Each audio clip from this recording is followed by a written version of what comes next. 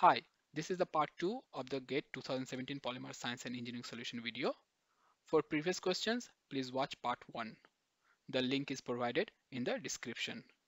So let's start this part with question 111. In this question, densities of polymer, amorphous and crystalline phase is given. We need to find percentage crystallinity of the polymer. If you remember this equation, then it is very simple. Just put the values in the equation and you can find the percentage crystallinity. In case if you do not remember this formula, then following logic can be used to derive the equation. First, the total volume is equal to volume of amorphous and crystalline part, and total mass will be the sum of volume multiplied by their respective densities. Now, by substituting the amorphous volume by total volume minus crystalline volume, and after rearrangement, we will get the equation between crystalline volume fraction and polymer density.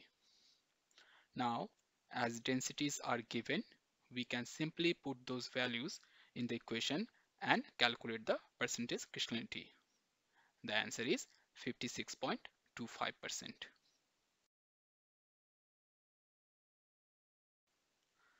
In this question, number of chains with a specific molecular weight is given. Like there is 200 chains with 10,000 molecular weight, 300 chains with 30,000 and 500 chains with 50,000 molecular weight. We need to calculate the polydispersity of the polymer. Polydispersity indicates variation in the chain length of the polymer.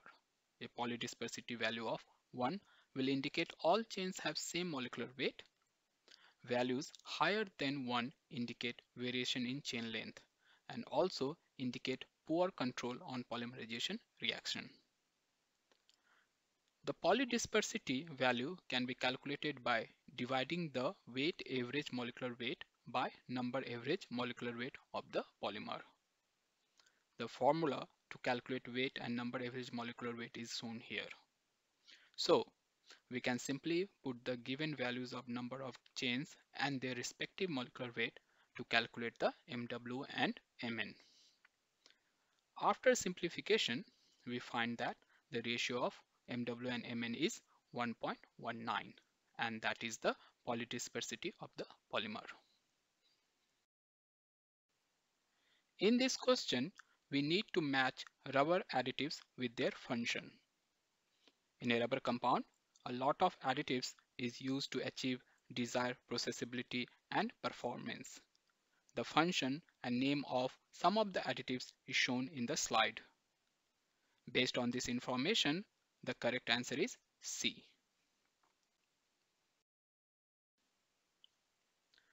Next question is, a composite of polypropylene reinforced by 20% by volume of glass fiber is to be prepared. Densities of glass fiber and polypropylene are given. Now, we need to calculate the amount of glass fiber in gram per kg of composite. In order to solve this numerical, we have to calculate the density of the composite, and then we can determine the volume of 1 kg of composite. As volume fraction and density of glass fiber is given, we can determine the weight of fiber per kg of composite. As volume fraction of glass fiber is given, so the volume fraction of polypropylene will be 1 minus volume fraction of glass fiber.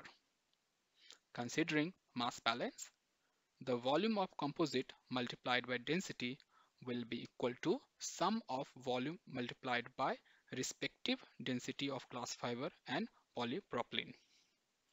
As volume fraction and density is given, we can put those values in the equation and then can calculate the density of the composite. Once density is known, we can calculate the volume of 1 kg of composite and then calculate the mass of glass fiber per kg of composite, and the value is 414 grams. In this question, we have to match the phenomena or step with polymer processing method. The first option is die swell. Die swell is a phenomena in which polymer melt expands when it comes out of a die. The phenomena is most common in extrusion. Therefore, while designing a product, the die swell is also considered. Similarly, breathing or degassing is a step during compression molding process. Basically, breathing is opening and closing of mold to allow escape of moisture or gaseous additive present in the polymer matrix. Plug assisted is a form of thermoforming in which plug is used to provide pre-shaping of the material. On the other hand, mastication is the step in the two-roll mixing in which the raw polymer is sheared and broken down to create an easier flow.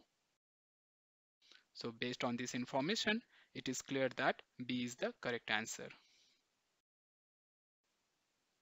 In this question, we need to match polymer with their application.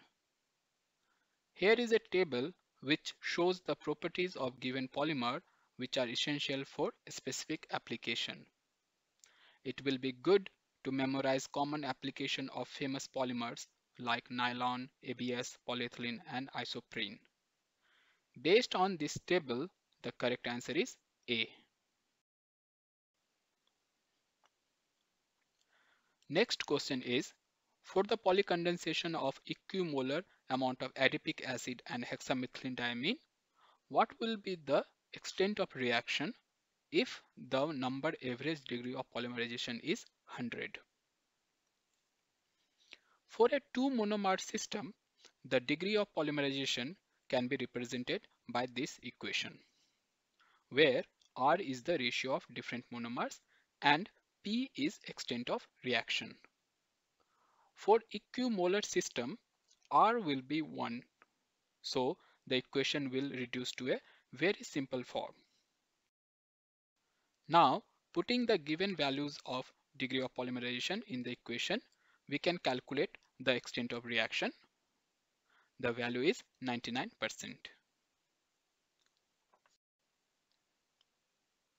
Next question is, relaxation time for rubber band is 60 days at 23 degrees C.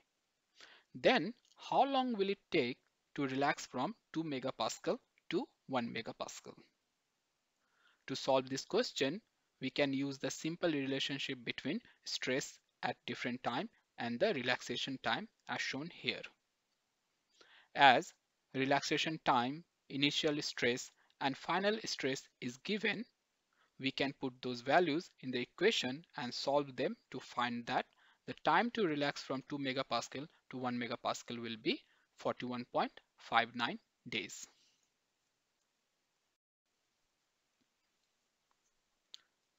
This is a very interesting question. Here, we need to match polymer process to their respective shear rate. It is very difficult to assign any specific shear rate to a process since different parameters can be changed to change the shear rate during processing. But processes can be arranged in terms of their relative shear rate range. So let's start from the bottom of the list, compression molding. Compression molding is the process in which polymers are melted and compressed between two plates. So there is hardly any shear. Therefore, shear rate range for compression molding is 1 to 10. Next is calendering. Calendering is the process to make thin sheet. During this process, thick polymer films are stretched to form thin film. So it definitely gives more shear than compression molding, but still not a lot. The typical shear rate range is 10 to 100. Extrusion is the process in which polymers are significantly sheared to achieve desired mixing. The shear rate is controlled by the screw speed. So it has option to offer very high shear rate range. The typical shear rate range is 100 to 1000. On the other hand, in injection molding, polymer melt are pushed through an opening into a mold. Depending upon the injection speed and product dimension, very high shear rate is applied on the material. So the typical shear rate range for injection molding is 1000 to 10,000. So based on this information, the correct answer is D. In this question, glass transition temperature and percentage of homopolymer in a blend is given. We need to find out the glass transition temperature of the blend. To find the glass transition temperature of the blend, we can use the Fox equation. As weight fraction and glass transition of both polymer is given, we can simply put this value in the equation and calculate the glass transition temperature of the blend. One thing we have to keep in mind that temperature should be in Kelvin, not in Celsius. After simplification, we find that glass transition temperature of blend will be minus 66.84 degrees Celsius. In this question, we need to identify different fluids based on their stress-strain behavior.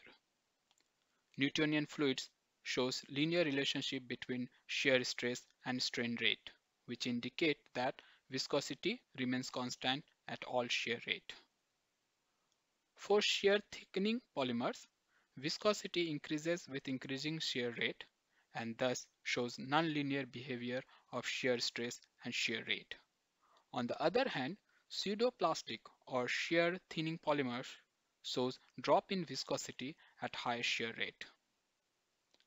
Behavior of Bingham fluid is unique, as these polymers do not show deformation till certain stress value.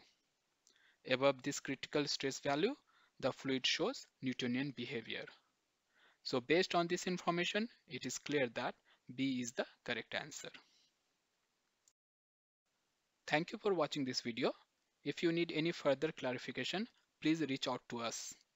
Also, subscribe to our channel and hit the bell icon to receive notification of future videos. Thank you.